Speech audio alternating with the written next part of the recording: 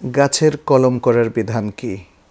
যেমন একটা গাছে যখন ফলন কমে যায় তখন ওই জাতেরই অন্য আরেকটা গাছে যেখানে ফলন অনেক বেশি সেখান থেকে ডাল কেটে এনে এই গাছে লাগানোর বিধানটা কি?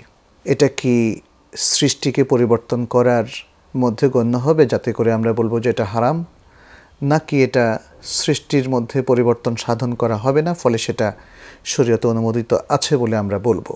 কলম করা এটা জাগতিক বিষয়। যদি দেখা যায় যে এটা মুআমালাতের অংশ, আল আসলু ফিল মুআমালাত আল হেল, যে কোনো লেনদেন জাগতিক আচার আচরণের মূল বিধান হলো হালাল, বৈধ।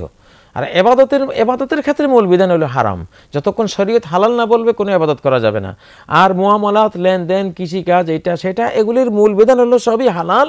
শুধু শরীয়ত যদি কোথাও বাধা দেয় সেটা শুধু হারাম হবে। এখানে আরও একটা মাসালা কিন্তু আছে, সেটিকে আরবিতে বলা হয় ইস্তেনসাখ, ক্লোনিং। ক্লোনিং মানুষের ক্ষেত্রে সর্বসম্মতিক্রমে হারাম, মানব ক্লোনিং যেটাকে আমরা বলি, এবং পশুদের ক্ষেত্রেও বিশুদ্ধ মত হচ্ছে সেটা জায়েজ নেই।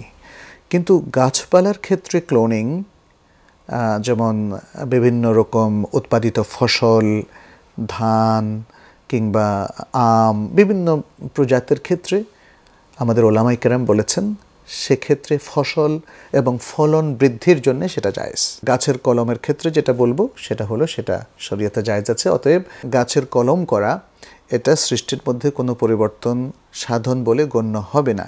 কারণ আমরা অনেক সময় দেখি যে আল্লাহর কিছু কিছু সৃষ্টি নিজে নিজেই এক গাছ আরেক গাছের মধ্যে জন্মায়, কিংবা এক গাছের সাথে আরেক গাছের এভাবে একটা সম্পর্ক স্থাপিত হয়ে যায়, যেটাকে আমরা অনেক সময় পরগাছা বলি।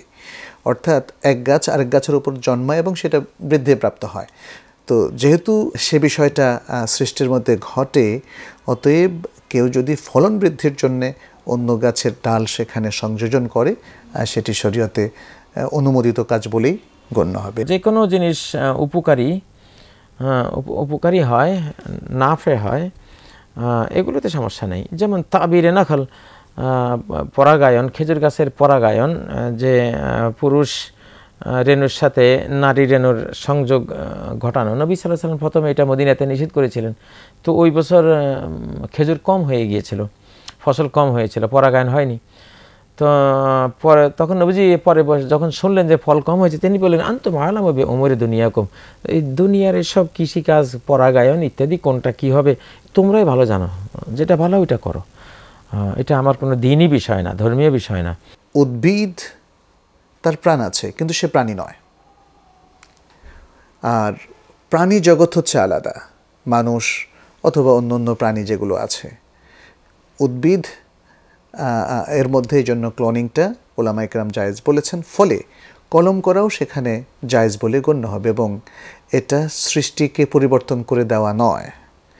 সৃষ্টিকে পরিবর্তন করে দেওয়া হচ্ছে মানুষের আকৃতি পরিবর্তন করে ফেলা, মহিলাকে পুরুষ, পুরুষকে মহিলা বানানো। কলমের মধ্যে সমস্যা নেই। যেমন আজকাল আম গাছে কলম হয়, পেয়ারা গাছে কলম হয়, লিচু গাছে কলম হয়, কলমের সাহায্যে খুব ভালো ফল পাওয়া যায়। অতএব এতে কোনো সমস্যা আছে বলে মনে হয় না, আল্লাহু আ'লাম।